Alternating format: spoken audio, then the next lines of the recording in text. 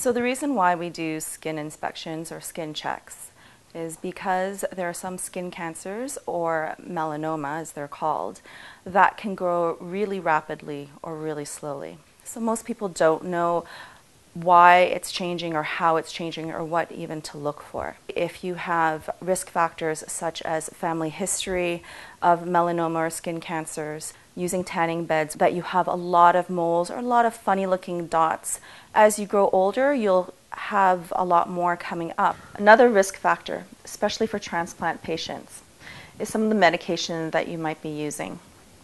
It can decrease your immunity, and that can actually increase the risk of skin cancer.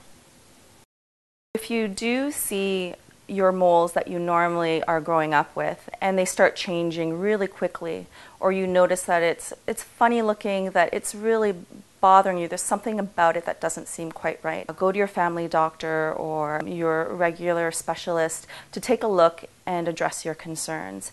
If they're not sure, this is when they actually will send a referral to a dermatologist that has a specialty in looking at the skin, and specifically funny looking moles or melanoma.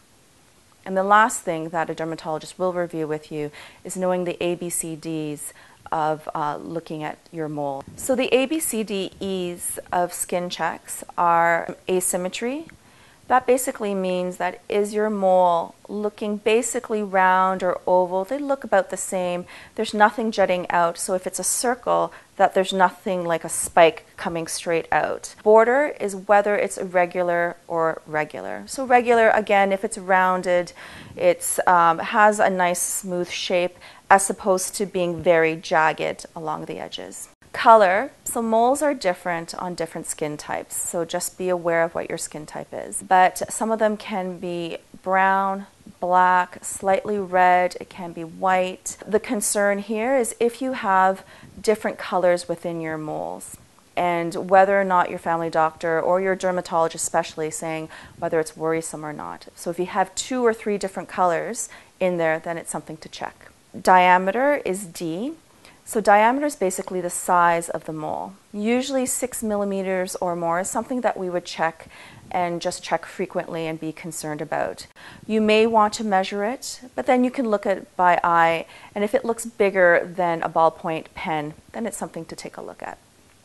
E is evolution, or basically, is there a change from the last time you saw it? So remember, you won't be able to see that change from day to day, week to week, or even month to month. You need to give yourself a little bit of a rest and look at your skin every 3 to 4 months and see if there's any changes. If there are changes within that time, that's another reason to go to your dermatologist. An easy way to remember is remember the change of seasons. So if it's springtime on the 21st, 22nd, that's the time to check your skin. Again, in the summer, winter, and fall. So that's the best way. If you don't have anything to write on, that's the best way to remember. If you like water sports, winter sports, if you're out during the spring and the fall, just make sure you protect yourself, because those are the highest times where the sun is reflecting on your skin. And one of the easiest things to do is actually using an SPF sunscreen. So you need to use a minimum of SPF 30. You need to learn how to apply it liberally and continuously during the day. So in summary, it's very important for anyone, it doesn't matter who it is, to do regular skin checks. So be reassured that when you do this, even if you skip a month or 2, it's not such a big deal. As long as you follow up with your family doctor or dermatologist, we can follow and see if there's any changes. But this is your chance to be independent and to be responsible for your own body.